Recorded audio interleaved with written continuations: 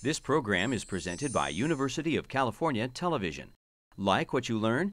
Visit our website or follow us on Facebook and Twitter to keep up with the latest UCTV programs.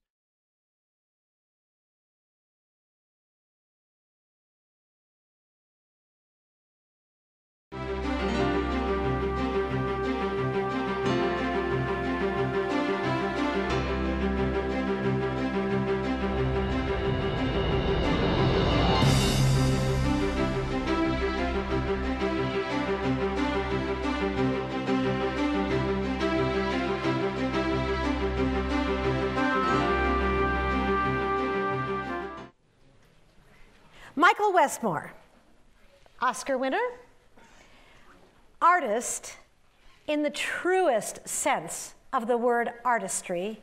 He is a makeup artist. He is a continuation, a link in a makeup artistry dynasty. Reality television star, mentor, and dad. Known for creating entire races of aliens and cave people, iconic imagery. You're going to see some of it in just a few moments.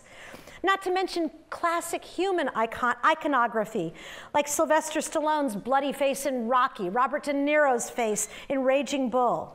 And won this guy for turning Eric Stoltz, our fellow Santa Barbarian, Eric Stoltz, into an entirely different person that you're going to see very soon in the film, the Oscar-winning movie, Mask. And by the way, along the way, in addition to this guy, there were 9 Emmys, 40+ nominations. There was, I think, a 20-year period where you were nominated every single year for major awards. You are a legend. You are descended from legends. You are the father of legend. And most important, a gaucho. Welcome back, Michael Westmore. I have a tendency of going off in tangents, so if I do start going somewhere and we need to get pull me back. Okay. But I'll get a little bit of my family history. My grandfather was actually Winston Churchill's barber, and he brought the family, part of the family, over to the United States in around 1915, and little by little, because he was a barber and a wig maker, and he used to make wigs for the prostitutes, and instead of money, he used to, you know, they'd barter. Fair trade. Fair trade. So when the movie started to occur, grandfather got the idea to try to pull it all together. There were actors who weren't doing really well at acting, clowns that weren't interested, hairdressers, and they formed a guild. And then they started this guild, which is like a union. But how it actually happened was that my Uncle Percy and Uncle Ern, who were then very young, were teenagers, and they would run the shop when grandfather wasn't there. They would literally hand tie all the wigs and mustaches. And one morning, an actor came in who had accidentally shaved off half his mustache. And Percy happened to be there. And so he was looking for my grandfather. He wasn't there. So Percy actually hand-tied a duplicate to the side that he had shaved off, put him on. He went back to the studio, the actor did, and they were so thrilled that they came back to the shop where the family got involved with the motion picture business then in the 1920s. The actor was Adolphe Menjou, and they were making the original silent version of the Three Musketeers. So that was the picture. And then the next big one that came along was King of Kings, which my entire family was involved in, grandfather running it. There was a point where the studio was trying to get rid of some people too. And grandfather took and chopped Christ's beard up into a 1,000-piece puzzle, and he was the only one who had to put it back together again. So they weren't able to fight to get rid of anybody in the family. Everybody stuck around for that venture. It went on, and little by little, grandfather brought each one of the sons into the business. My dad, who was the oldest, Monsignor, was Rudolph Valentino's personal makeup artist. He went on to do his final picture. He passed away when I was only 18 months old, but his final picture was Gone with the Wind.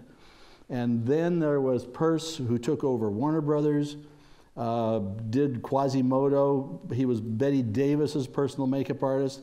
I inherited her near the end of her career, and we could talk about that. That wasn't fun for me, but Peirce did 30-some pictures with her. There was Uncle Ern, who was one of the real artists in the business, and Wally, who was at Paramount, was with Dorothy Lamour and Bob Hope and all the road pictures, and he did Hunchback of Notre Dame. Not Hunchback, that was Peirce that did Hunchback. I can't think of it right away. Dr. Jekyll and Mr. Hyde. Oh, that's a good one. Yeah, that was, each one of them had some really big picture that they're known for. Then Frank came along, Bud did Creature in Black Lagoon, and was at Universal when they were doing a lot of the early films. After Jack Pierce had created Frankenstein and Wolfman, Bud came in and took over the studio in 1947 and was there for many years after that. And then Frank was Cecil B. DeMille's makeup artist that he used to travel with him. And as a note, there's a brand new book that's just coming out now on Cecil B. DeMille, if you're interested in that, that's absolutely gorgeous. His granddaughter, Cece, she is a contributor to the book. And when she was 8 years old, she went to live with him. The houses were close together, but she preferred kind of staying with Grandpa than going home. So she traveled the world with him through all this time. And so this big, thick book talks about archival things with Cecil B. DeMille, and Cece talks about how her adventures intertwined with the adventures at the same time. And it's about 1.5 inches thick. And I thought, I literally just saw it last night. And it's like $65. I can't believe it. To me, it's a coffee table book that probably ought to be $165. There's plates in there and pictures and everything that are absolutely gorgeous, that they literally have pulled out of the archives that have never been seen before. So, and costume dressings. DeMille was very into wanting to see everything and how it was done. You know, true master of the epic films. So that's basically my background there. I was, as I said, out of high school, I had no idea where I was going. I went to Arizona to look at the school. I thought about going to the University of Mexico. That didn't work, so I drove up here with a friend of mine who was enrolling, and that's all it took. I enrolled at the same time and enjoyed the time here. I lived in one of the, you don't have them anymore, we had Quonset huts out by the slough. And that's where I lived to start with. And then I joined a fraternity and lived on campus here around the corner. But you know, all the things that are fun about college, and you'll look back at it in 20 or 30 years, and you'll realize what a good time you're having here now. It's a really important part of your life, and to learn everything you possibly can, because everything you're learning now is going to be a building block for your education and your life's work later on. How many here are interested in film? Just about well, a lot, okay. There's so much, which it's hard to wrap my head around it, because they keep making films so fast now, and the new film students are making great little documentaries and things, but there's so much of the old films that you need to look at, and this is one of the things that Martin Scorsese did. He had asthma, really bad. So what his mother would do when he was a little boy was to put him into the theater at noon in New York and leave him there till 6, 7 o'clock at night because of the air conditioning.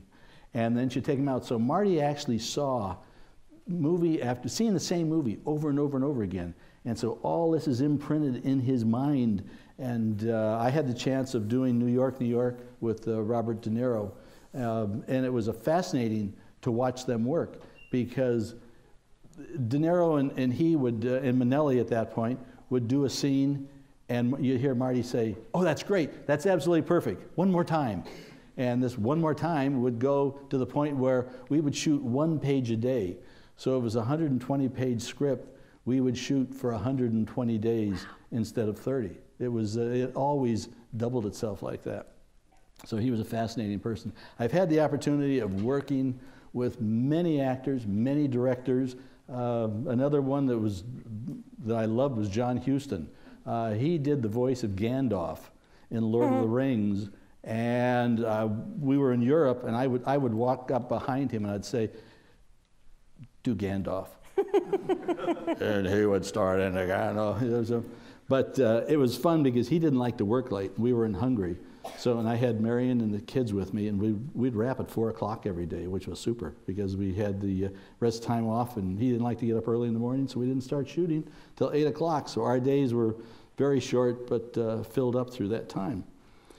So getting back to Santa Barbara, I finally had the opportunity. My uncle called me from Universal Studios and said, "I have an apprenticeship open," which apprenticeships aren't really available anymore. They stopped the program many, many years ago. And I was a junior at the time, and I said, I'm interested, but I want to graduate. Nobody in my family had ever graduated from college, and that was very important to me. So Bud said, "If I keep it open for a year, will you take it at that point?" And I said, "Okay, sounds good." I was planning on going to Berkeley to do graduate work in art history, but I thought, no, I'll go to the studio, and if I don't like it, I'll quit and go back to school again. So in starting at Universal, I had the opportunity to work with a man by the name of John Chambers. Does anybody know that name? Okay, John Chambers was the man who did Planet of the Apes, the original Planet of the Apes. He was brought over to the studio to do a film called List of Adrian Messenger. It's a film in which Kirk Douglas and Tony Curtis, Robert Mitchum played characters.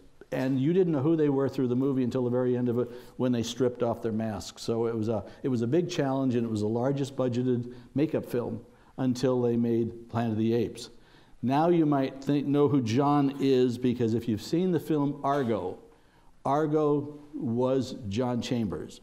John was hired by the CIA to work on silicone and to create that deception that they used to go in to get the people out of Iran when the thing. So the John Goodwin, who was starred in the thing, actually played the part of John Chambers. And John was a wonderful man. He was my mentor. And I literally stood by his elbow for 3 years, and every time he opened his mouth, I wrote it down. I still have that black book where how to do a black eye, where to buy materials, how to make teeth. I would say how to make teeth. If you're familiar with Star Trek, I made every pair of Klingon teeth. I made every pair of Ferengi teeth. It's like I love doing it because it got me away from having to do budgets and other things. I was able to get lost up in the lab and make teeth, and get a good smell of acrylic that would just about, you'd pass out. Hopefully it was only 1 or 2 pair at a time, but you had to do 7 pair. It was a nightmare. So I went to the studio and spent 3 years in an apprenticeship and really enjoyed the time in my apprenticeship because every 6 months I had to learn something different. The first 6 months I watched my uncle make up Sandra Dee every day. Learned how to put on eyelashes. In fact, the first girl I practiced on, I glued her eyes shut, putting her lashes on. And learned the techniques of doing blush. So I was trained in all facets of it. That's why when I got into Star Trek, I was involved in doing the beauty makeup, tying the beauty makeup into the alien features that I had on the women. Making Klingon and Ferengi and Cardassian women and everything. And so you would know they're a woman underneath all the makeup that we had to do. Went through every 6 months. After the 3 years, I took an examination and became a journeyman. And the first thing I did was a McHale's Navy. And what do? They assign my mother on the show too. So here I have my mother behind my back. And there's timing that you need to do. So my mom, who was only about 5'2", would stand behind my back and when it was time to go and powder a nose, I would feel a finger go like that. So I learned my timing from Mom. She was a hairdresser, and she used to make false eyelashes and worked on a lot of the big films over the years. So I grew up in a motion picture family, and my entire background, which I can say I've really enjoyed over the years, the studying, the learning, and to me, the final product was always important. It had to be real. It had to look right. And now, although I'm on a reality show, an unscripted reality show, the techniques and things, I wanted to learn everything I possibly could. But there's been advancements now in silicone, which you've seen in so many of the movies that have come out now, that are absolutely brilliant makeups, and I love them to be able to go and look at them and talk with the makeup artists. We go to the academy and see films and talk with the guys and find out new techniques and things, which are always changing. People are always trying to think up new things to do. So, where do we go now? Where do you want to show this little bit of footage here? I think that'd be fantastic. Okay, yes. we're gonna. I can talk while it's going on too. Okay. I've got. This is some of the projects that I've done over my career. Raging Bull with De Niro was probably one of my greatest experiences. I was on it for 18 months, and he used to come to the house all the time. And he was playing with my daughter, Mackenzie, and Marion said, "Watch, something's up." Well, it was. At the end, Robert asked us if Mackenzie could play the part of his daughter in Raging Bull, and that's how she got into SAG. These were all the things. Today, it could be an optical. At that time, everything was done with tubes and blood and syringes. So as we spent 2 weeks just doing all the effects in Raging Bull that occurred in the ring. And he went through a couple different stages. This was stage 2, where he actually gained weight. He went from 155 to 185, and then he went up to 215 for the final scenes in Raging Bull. I was with Stallone for 8 years, with the Rocky films and First Blood. And this was a little scene in First Blood where we had to sew up his arm, and I had attached to that intravenous a tube for feeding babies that was so small, it got plugged with 1 grain of sand, and Sly was able to work it out with his thumbnail. Spent a lot of time on Clan of the Cave Bear. It was a large production. There was no way you could do the book. All I could do was pick out a small segment. But I had foreheads and noses and teeth and everything on all these guys. This is actually a bald cap on the character called Zug, who was the storyteller. But this is interesting in that every night they would stick their teeth in their pockets when they're coming home, and I would pray that I'd only have to repair about 3 or 4 sets because I couldn't go to dinner till it was over with. So it'd be ready to work. We flew in helicopters every day into the mountains. This was a head actually made out of wax, which is a scene where a bear kills this guy and they chop his head off and eat his brains. Simple, everyday thing.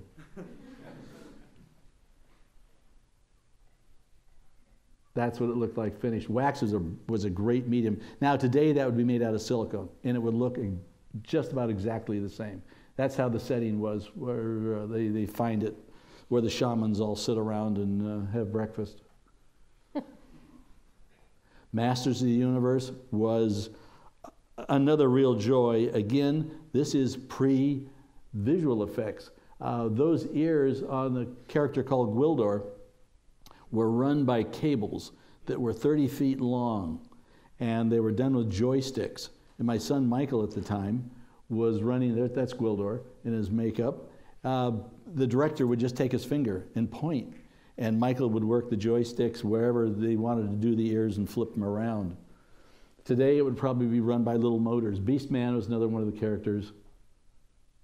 Tony had huge teeth in his mouth. He didn't have to talk, so wasn't worried about that. Although when we had the Ferengi in Star Trek, I had to make the teeth and the Klingons so the people could talk with them in their mouth.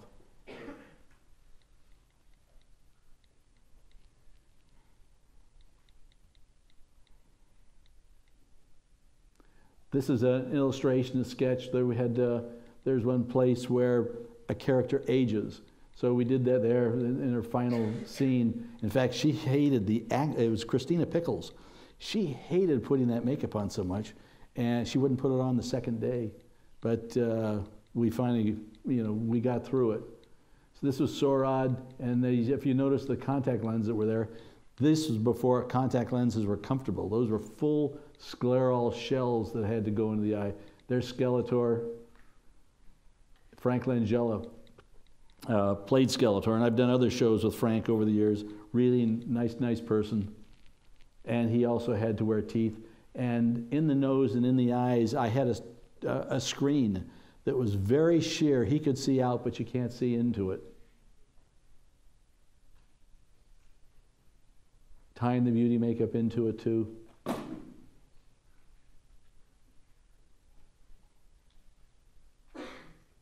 And of course, Rocky, one of my favorites. I had these little plastic pieces over Sly's eyes, and to this day, he still claims I tore out his eyebrows. But Burgess Meredith, I had cauliflower ears on him. Again, were made out of plastic, and a little nose piece and a plug up his nose to pull it to the side. And it would get to the point with the long hours, the pieces would start to come loose and perspiration would get behind them and they wouldn't go back down again. So I would literally just take Vaseline as opposed to trying to glue them down, give it a good coat of Vaseline and push it down in that final scene of Rocky in the scene with Adrian. Those things are being held on with prayers and Vaseline. This was a movie of the week called Annihilator, where again, you've seen this many movies where part of the face gets knocked away, but this is one of the first attempts at doing this type of makeup.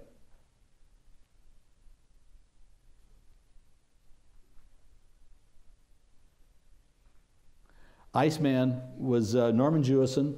Went up. We actually worked on the icebergs. We worked out on the bay. They told us when we were working there that if the ice breaks up while we're out there, stay on the ice floe. Don't jump in the water because you'll die if you go in the water. But at least we may be able to find you if you stay on the ice. You think, I'm making a movie. Do I really want to give my life, to doing that? And there was another night. Well, this is John Lone doing his makeup. There was another night where we were on top of a glacier on the side of it. And the director was told that we had to leave, and he kept shooting and shooting and shooting, and we got fogged in. And so they told us, well, we may have to stay here overnight. It's like, oh, good luck, but he had gear to be able to, first of all, to literally survive there and sing Kumbaya and do s'mores and things. But all of a sudden, the light opened up, a little patch did, and they threw us in the helicopter. We had one helicopter. And he, little by little, there weren't that many of us in 3 trips, were able to get us off the glacier and down the mountain. The only thing that bothered me was on Wednesday nights and Sunday nights, I called home, and this was Wednesday night. And I could just see the hotel saying, I'm sorry, your husband hasn't come back. He's out on a glacier, This was a movie with Keith Carradine called Blackout, where half his face has been destroyed. And what I had fun with this is how do you tie it into his head? There it is in makeup. And with the hair, and I used little springs there to literally hook into the rubber piece across the top of his hair, pull them, open them up, and hook them down into his hair so I didn't have to glue, there, you can see it there. So I didn't have to glue it down, his hair into his scalp. Johnny Handsome was a film I thought was going to be another Oscar winner, because Al Pacino was supposed to do it, Richard Gere was supposed to do it. It finally got down to Mickey Rourke. And I spent about 1.5 years with the doctors at UCLA. This is a combination of a couple different bone diseases on this character. And this is how he looks at the beginning of the movie. He has plastic surgery, looks like himself, comes back, kills the bad guys. But the makeup and the transformation was interesting to the point where it was a real challenge, and I thought we really did it well. And I lost to Driving Miss Daisy. This was an interesting film, true story. Why me, Glenys O'Connor, of a lady who's caught her face in her steering wheel when she fell asleep at the wheel, and she had to go through facial reconstruction. So that's what the entire 2 hours was about, was her going through the facial reconstruction. There is right after the accident, and then we had different stages of it. I actually got to meet the doctor who did the surgeries, and he left his surgical nurse with us on the show to be my technical advisor. There's one point where Glenys has her mouth all sutured shut, and we did, here it is, and I left a little hole there, as you can see, because we could stick a straw through there, and we could drink chocolate malts. Thing is, I like chocolate malts too, so Glenys gets one, Michael gets one also.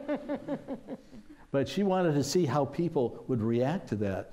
Went to a store like Rite Aid and walked around and checked out, and she says it was so interesting, people wouldn't look at her.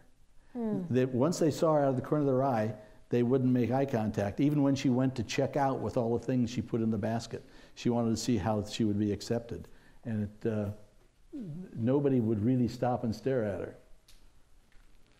Blood of Heroes is a show that I did in Australia with Rutger Hauer. We actually lived in a cave, which was a hotel. It was built into a cave out in Cooper Pedy, Australia, where all the opal mines are. And this was this is really an interesting film. It's a sci-fi film about the future, and these teams would play this really bloody football game against each other. And then the winners would get, wine, women, and song, and the losers would get kicked out of town.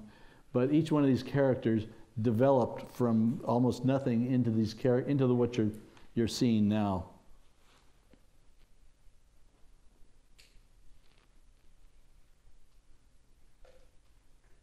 It was, as I said, an interesting film to me, because I had to, in the middle of it, the same man was doing the Johnny Handsome, so I had to leave Australia and get back to the U.S. because I was supposed to do a face cast on Al Pacino for the show, and then he dropped out, and we had it's interesting how they have a lineup. The producer will make a wish list up of the people he would like to be in the film. So we kept going down the list of people until we wound up with Mickey Rourke. This is Vince D'Onofrio. He's been you've seen him a lot. He's been in a lot of detective shows. But this is when he was starting out in his career.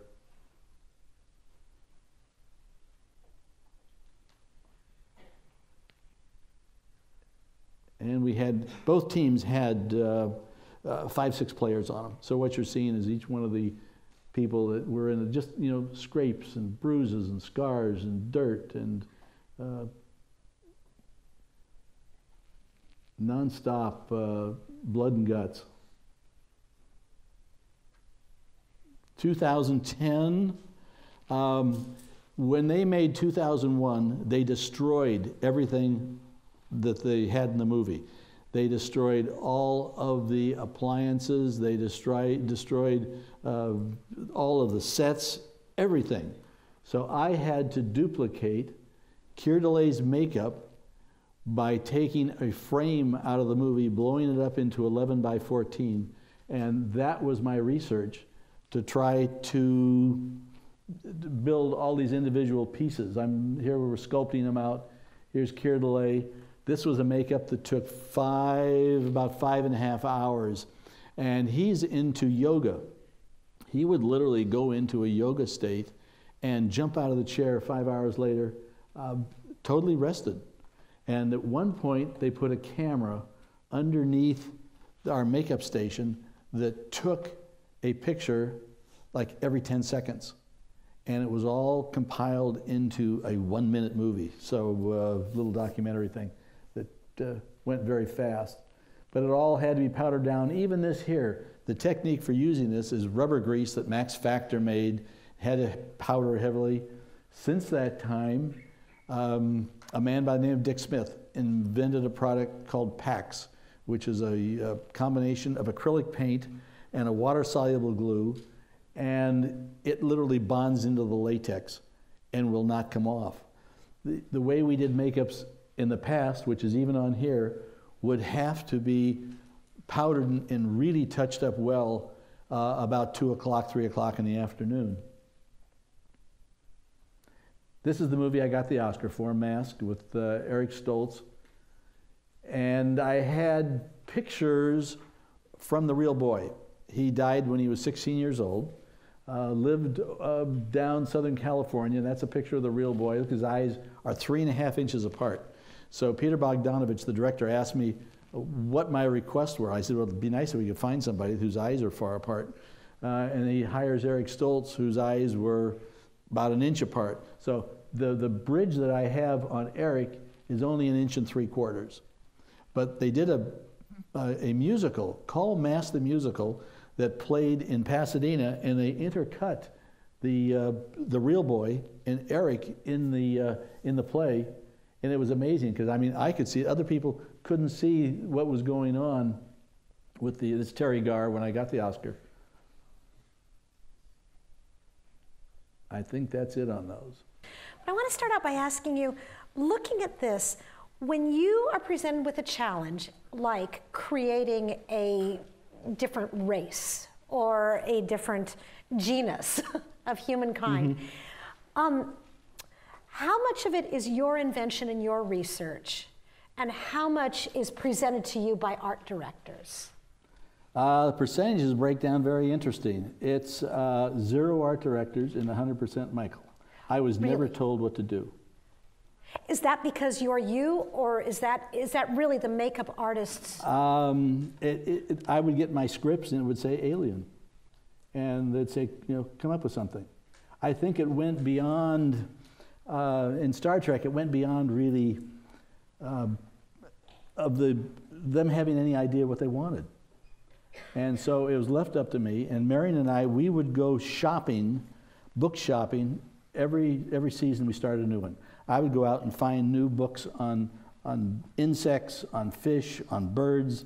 And in fact, when you look at Star Trek characters, when you think you're going to try to come up with some new wheel or whatever, I found it so much easier to take components from different people. So when you look at a Star Trek alien, things look familiar, but they aren't familiar.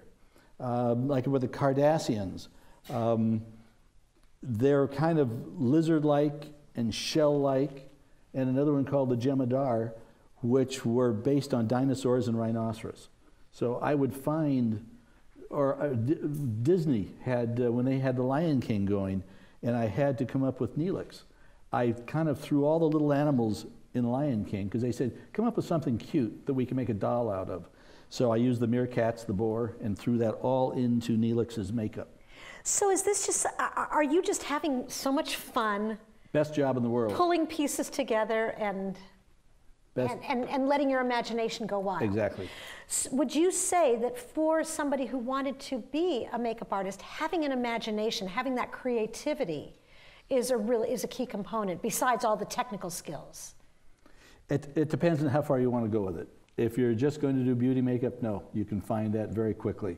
When it comes down into lab work and sculpting, that you need to have it in the hands, and the imagination, and that's why I really enjoy Face Off so much, is because they really bring some talented people in there, and especially when we get down to the last 4 or 5 people, any one of them could usually win, but it's the one that has time management that survives.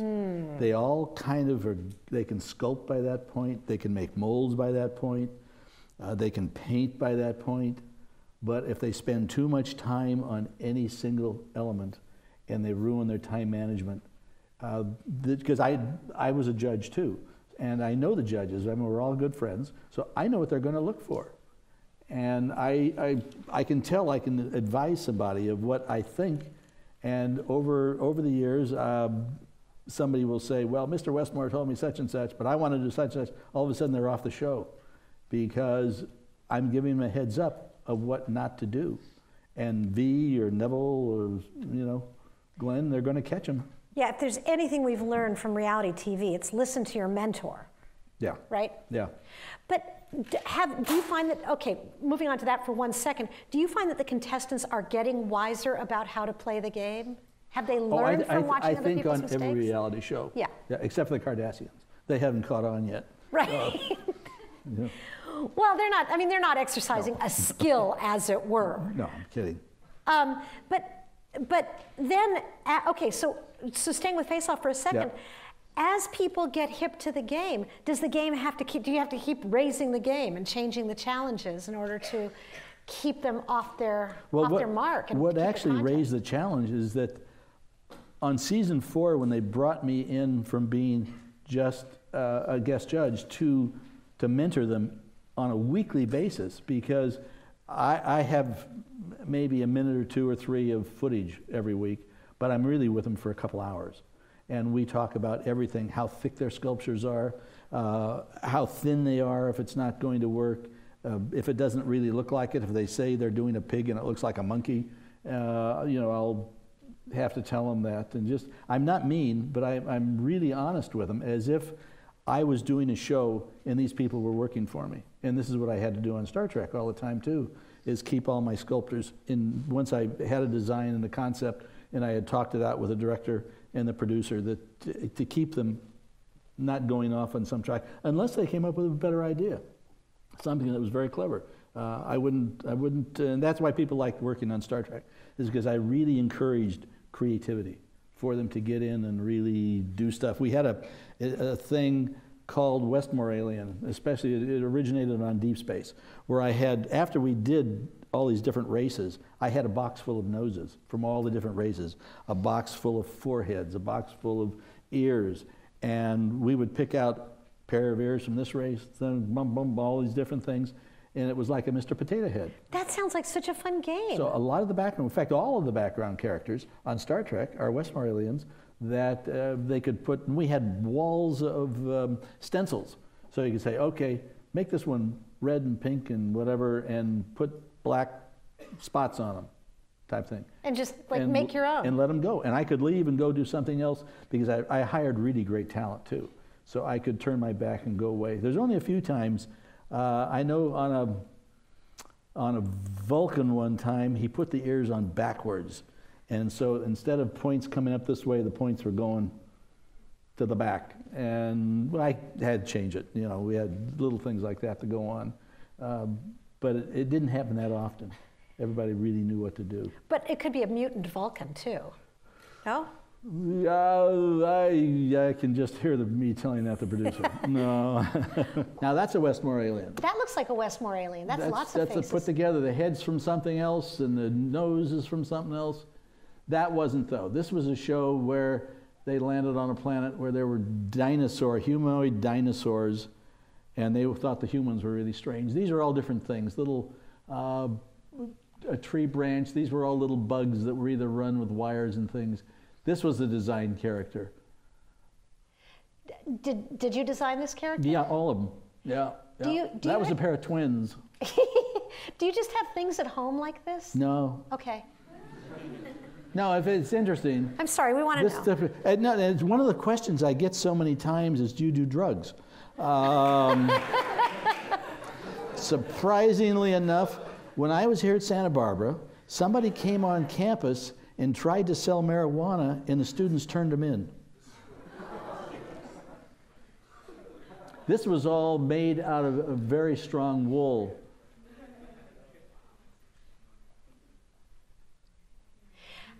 Did your art history background, does it come up into play when you're Oh, it still does. Yeah. I mean, I still, when I still go through art history books. I love it. It's and say there isn't anything, I don't think. I look at especially like the Borgs. The Borgs have been copied and duplicated so many times since we did the Borgs. It's just that every time I see something, this was a great hairstyle. I love this wig. She actually flattened it out, and it was like a giant fan across her head.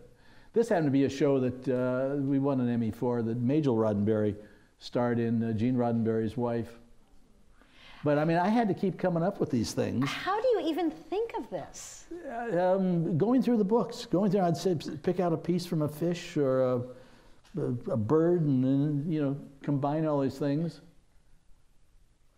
This is the body makeup that a dancing girl took about 4 hours. There were about 4 of us that were working on her for about 4 hours. Is any of this costume, or is this all no, the you? jewels are. Yeah, Okay. the little jewels are on it. So you call out for that, and then the costume Yes, designer. I worked very, very close. Makeup with me, I had to work very close with the costumer, because if I was making an alien and had strange skin, I would have to find out what Bob Blackman was going to expose. Is he going to have their chest showing? Is he going to have their arms showing or their hands? So I would have to come up with a skin that will match, you know, their face.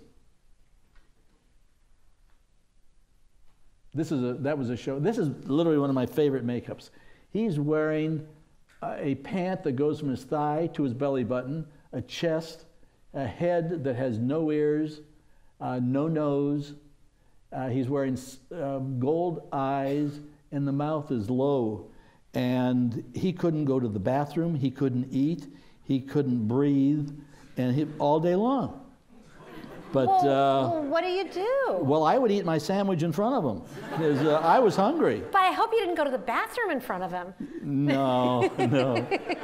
But I do have a good bathroom story. But okay, I'll put that down right after Betty Davis and Before Marion. This guy's eyes, those are his real eyes. This is the Kardashians, and you see that little spoon in their forehead. In Studio City, we were going to eat at a Thai restaurant one night. Next door was an art gallery, and there was a picture in the window that had a woman with a spoon in the middle of her head. And I said, I'm going to use that someday. Brent Spiner, who played Data, he was my charge. I did Brent over the 18 years of Star Trek. I did him almost every time. I think there's like just a couple that I missed on where I had to do something else. But Brent had these electronics where we would open. That's Brent also when he played his inventor. Wow. But my son Michael built all the electronics for every time we opened Data up. Michael had the programs and everything that he built for him, whether it was a finger, his head, an arm. There's Armin Shimmerman, this is with the Ferengi teeth. And with Renee, who played Odo, it was a full face. There's Hawkins, he came as a guest star. What? Yeah. Oh, everybody wanted to be on the show. It was one morning, I said good morning to him, and all of a sudden, nothing's coming back. So I started to leave, and all of a sudden behind me was, good morning, Michael. He had to take and type everything out, and it took a while to go through it. This was one of the Star Trek movies, Insurrection, so these are characters from that. Is that a Westmore? No, those were actually planned. These were all planned ones where they had the stretched skin on their faces, but it was a lot of fun, and that's all latex. Is there anything that we did before in a more beta way that now we could do with CG or with? Oh yes. And almost machines any of this. and stuff. But was there something that was better before that we should go back to? Wax or latex? I think it really has progressed? Yeah, the research that John Chambers did with silicone and has become so standard now. A lot of these things would be silicone today if we were doing them over again. When you look at a character like Voldemort, do you think, oh, they got that from me? No. Okay. No. Because I did when I was seeing the gold guy. Well, I don't know. I don't want to say. These were great beauty makeups that went along with the heads, and Brent wore his yellow contact lenses throughout the entire time. Funny man. We would sit and would joke around. This is another one of the Star Trek movies, Nemesis. This was one of my sketches that I would sketch things out ahead of me. I would do sketching at 4 in the afternoon. I always planned to sketch between 4 and 5 if I had to come up with a new alien, because the phone didn't ring that much, and my assistant could take care of everything. So that's creativity time, and that's why I would go crazy when somebody would come to me and say, well, and I did have a guy who said, he didn't feel, I asked him if he had finished something. He said, well, I didn't really feel creative today. I'm going, when you're on an hourly rate, you feel creative 24/7. Is 4 o'clock still a magic hour for you? for creativity? No, 4 o'clock's time to watch Judge Judy. Uh-huh. You've earned it. Marina and Gates McFadden. Marina was actually on her way out when she got this job. She had been here a year and hadn't gotten any work, and she had her ticket actually when she got hired to do this. Now these are the Borgs, which are some of my favorites.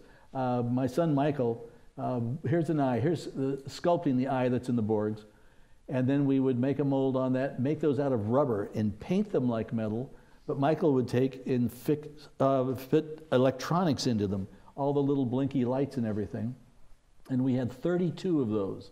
These are the side pieces, the sculptures on the side pieces. And as Michael continued to do them, he kind of got bored after 1 or 2 and decided to put Morse code into them. So every single Borg guy spells out somebody's name, including his dog. And hidden in these things are messages, which I found, one of them says Westmore's Barbecue. It's hard to find, but once you know what it is and you see it, you know. So Jake got bored. I just talked to him the other day. I said, Jake, what are all the things you put in there? And he gave me. And they were all in Morse, all in dots and dashes? No, in the Borg eyes. The electronics were in that. But as far as in these things here, not this piece in particular, but some of the other ones, Jake has little messages sculpted into them. Well, that's one of the big treats of being in the entertainment industry, is you can honor your friends and family, and hide their names in places. You know, it occurs to me as I look at this, it's, at the risk of being hyperbolic, it's like you're Da Vinci. You're sketching and you're inventing and you're executing and sculpting. It's really That's what I try to pass on Renaissance on Face Off. I try to that they have to do everything. On top of that, which I'm always amazed at, and they do this all in 21 hours, they've got to come up with a costume to go with all of it. So it's very easy for them to get off track and get behind schedule. This was a section when the Borg Queen was going to turn Data into a human. And that's an arm he had to slip on. She also, in her magical way, hair started to grow. So I had all these different sleeves. That one all lit up, but he could literally slide his arm into it, and then we would blend off the edges on each end. There's a whole head section. Now that was made, we started to get into silicone at the very end. The show finished up in season 4 on Enterprise. It was scheduled to go for another 3 years, but it kind of wore itself out. So we probably would have gone more into silicone makeups had the show progressed. So Alice Krieg, great actress, and she suffered. Those lenses were made at Nassau. And with LeVar, that's a pattern that I designed, and it had contact lenses made with that pattern in them when he finally decided he didn't want to wear his banana eyepiece anymore, his banana clip. Are there any great internet websites in this field that if we wanted to just do some more cruising around this weekend? I think you just have to go and punch it in. I mean, nothing. I have a cousin in Arizona that's kind of like the family bookkeeper, and she finds things everywhere. She found, and this is really strange, since my father died and I was a baby, I've never seen him in 3D. Never saw a live thing of him. I was born in '38. This film is from 1934, and he is sitting, gluing a beard on himself, and he's sitting next to Buster Keaton, and he's gluing a beard on himself, and the two of them are doing this funny act together. It's like, I actually got to see my father live. In action. In action. It was, these things are there if you just search. It strikes me that that kind of a compilation, a family compilation, your family home movies is something that I think everyone in this room wants to see. She found another one where when they were shooting the picnic scene for Gone with the Wind, And my father is powdering, they're outside under the trees and everything, and Gable's sitting there and everybody else, and my dad's powdering Maureen O'Hare's nose. So it's like all these little things are out there, and you wonder, where do they come from? You know, this way, I mean, I'm fascinated with the computer. It's like Marion has to tell me so many times, don't open everything, you know. CGI? Doing CGI in Avatar. We had a big meeting. When that came out, there was a big meeting and said, what do you do about makeup with CGI? Because it's all done in the computer. And basically, if there is CGI, it's not considered makeup. But if there is makeup along in the film with the CGI, that makeup will be considered. But that's pointed out. Now, the only drawback to that is if that film is put on the makeup category for the makeup, there's no explanation that tells all the voters, don't look at the CGI. You know, part. It's like going to court. Well, you don't listen to that. It's difficult. But the CGI, what it's done is been able to create characters we can't do with makeup. And we have a few of them in Star Trek. You're able to take and stretch the neck. You're able to take and make longer fingers that actually work. You can do so much wonderful things with CGI that it's we found it's a good combination. Honey, can you think of anything? No, it's just more painful for the people that are... It's more painful for Marion because it will be, I'll say, look at the lace on that mustache, and I've just ruined it for her because now she looks at the lace on the mustache the rest of the movie. I can't think of anything really, but it ruins the movie for me. So that would be something that would be an example. If you can see the lace on the hairpiece, that's going to take you out of it. I mean, you see a mic shadow going through, which you see more on television than you don't. Usually on features, they'll catch that. So you've got super vision. Yeah, I try to really just enjoy the film. So it has to really be bad to jump out at me. And then I can't keep my mouth shut, and then I ruin it for Marion too. So it's, you know, but those films come out where I'm saying there's people that will accept second quality as opposed to, you know, doing it again, shooting it one more time. But you know, a lot of that also comes from a production. When they say, you have to shoot 12 pages today, and so they don't have time, and they have to finish at 8 o'clock, and they really should go to 8:30 or 9 to get all the work in, and the money people come in and say, that's it. Yeah. It happened on Masters of the Universe, actually. They were able to cut the film together, and it worked. But we finished a couple days early, and Canon Productions, who are no longer in business, wouldn't let them finish the script. So then you have to do it all retroactively. You have to kind of create it with what you've got. Yeah. Well, I've learned so much. I've learned eyebrow geometry, the 20-minute rule. This has been a wonderful, wonderful experience. I've enjoyed it. I hope you have. Thank you so much.